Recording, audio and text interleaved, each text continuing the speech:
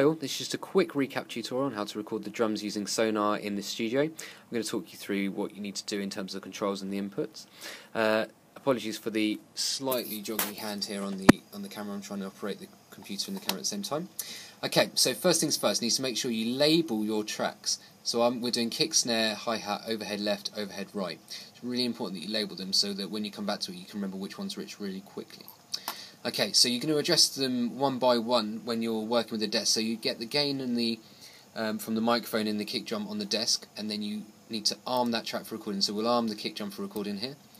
And as you can see, I've got all the properties and controls here. Now that's because I've set this setting to all. It defaults to custom, which is quite annoying unfortunately, but if you click all, then this gives you all the settings. And as you can see, we've got the input, and if you hover over it, the output. So the output to the master, that's absolutely fine. But we want to change the input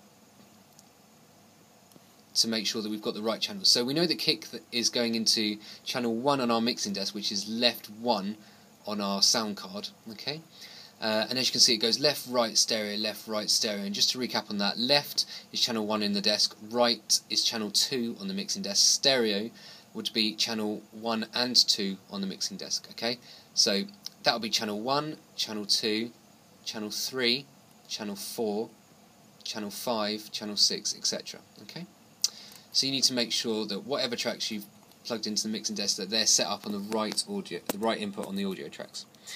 And so it's really important that you record enable all your different tracks.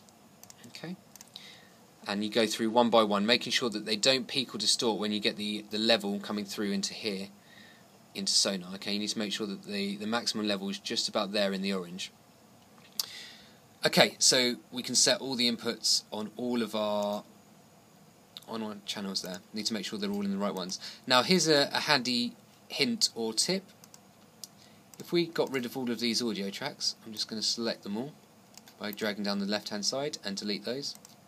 If I input those five new audio tracks, when you input an audio track, it defaults to have the input as, if we do it on track 2 here, as none in this case. Okay, so if we start on track 1 and we know that we want it to go left 1, right 1, left 3, sorry, right 3. So this one will be left 1, right 1, left 3, right 3, left 5. If I select them all down the left hand side, so making sure that you've made that number darker, and if I click and select and drag down, what you can do is handily you can change them all at the same time. So if you go to input, selected track input series, and then you'll get a dialog box, and I'll just bring that dialog box into view. So you've got left, so you're assigning this series of inputs, so that's going to make it go left, right, left, right, left, starting on whatever value you give it. So we want to go from 1 on our desk, so that'd be left 1. And so you can see we've got 5 audio tracks selected, it's going to go left, right, left, right, left, right. So if I press OK, you can see that this one's changed to left 1, the next one's changed to right 1. If I go down on track 3, this one should be left 3 now. As you can see, it says left 3. Okay, so now we've set all of those automatically, and then all we have to do is arm them for recording. Okay, so that's how you set up those tracks to record. Also remember that you've got your metronome control up here, and if you want to hear it during recording, you need to make sure it's in blue. So if I press record now, you can hear we've got a count in before the timer starts there.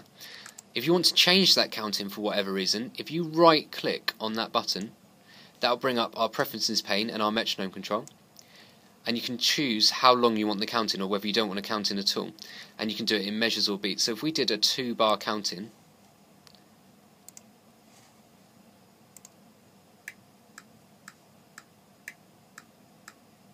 okay, you can see that we've gone 2 bars there before it started recording, and that's really good because it helps your drummer gauge the right tempo before they have to start playing. So it's really important to use a metronome.